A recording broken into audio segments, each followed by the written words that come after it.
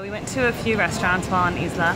We went to a place called The Patio, which had outside seating and live music. That was for dinner. We went to a steakhouse. I'll write up the name and the full written review. I can't remember right now, but the steak was pretty good. People really liked it overall. There was someone that got the filet mignon and they really liked it. Someone got this other kind of steak. It was very good. I shared a steak with my friend. It was enough food. And then the last night we went to this really good Mediterranean restaurant. It's very loud. So yeah, that was really good. The best breakfast place we found was this place called Rooster, and they had like breakfast and bagel sandwiches, and it was so good that we went 2 mornings there. So that was really great. Nightlife on the island, there are some bars, but it's kind of a really quiet island. This is not a place to go if you're into like big parties. It's a good place to go if you just want to have a relaxing vacation, sit in a nice restaurant, have a drink with friends or family, you know, with a girlfriend or something. Like, that's all really good. You could bring kids to this island really easily, very family friendly. But I wouldn't say the nightlife was that amazing or anything. Most of the bars close on the early side, but then there's this one beach hostel bar that's like an outside sand beach bar, and that's open until 3, I think. We never stayed out that late on Isla. It wasn't like the party type of place, but I really think that it had a really good atmosphere, and there was a lot of international travelers there and just people staying in the hostel, and I think it was like a really cool environment.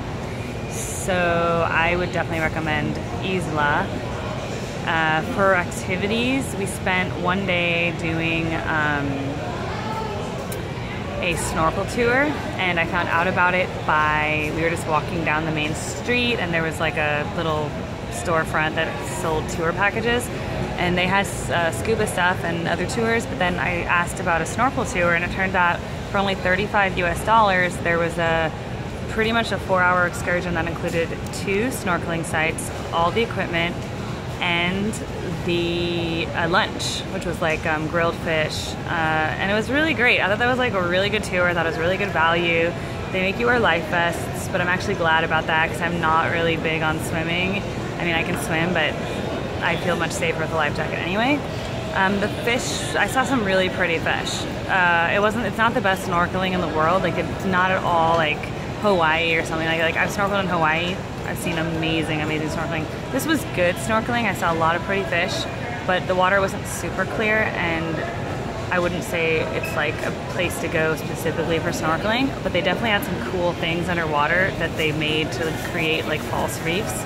Like, there was a car underwater. There was like these statues of women, very artistic. So that was kind of cool just to see.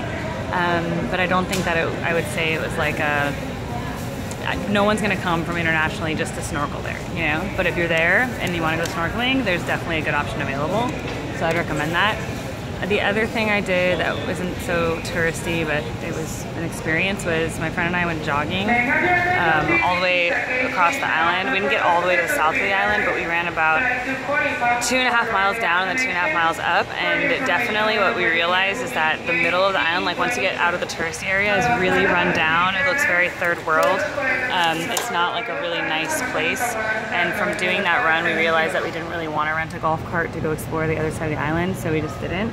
But that was a good experience just to go running, and I felt healthy to like exercise, you know? So that was kind of the review of Isla Mujeres. I think that overall the food was pretty good. The only thing that was disappointing was the first day breakfast, which was a restaurant on the beach. I'll try to find out where it was later when I look on Google. And other than that, like, I really feel like the whole experience of Isla Mujeres was just a really strong experience, and a lot of that was due to the hotel we stayed at, the Ixtel. So I highly recommend the Ixtel. I highly recommend staying on Playa Norte. It was so easy just to walk out of my hotel room, and the beach was 30 feet away or something. I mean, it was amazing. So that experience, I can't tell you enough how positive it was. And then to get off the island, we had another 2 friends with us, so the 4 of us shared a short taxi ride to the port.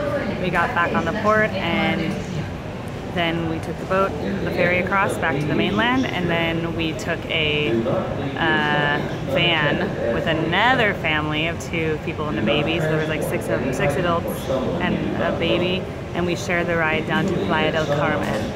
So I'll talk more about that next.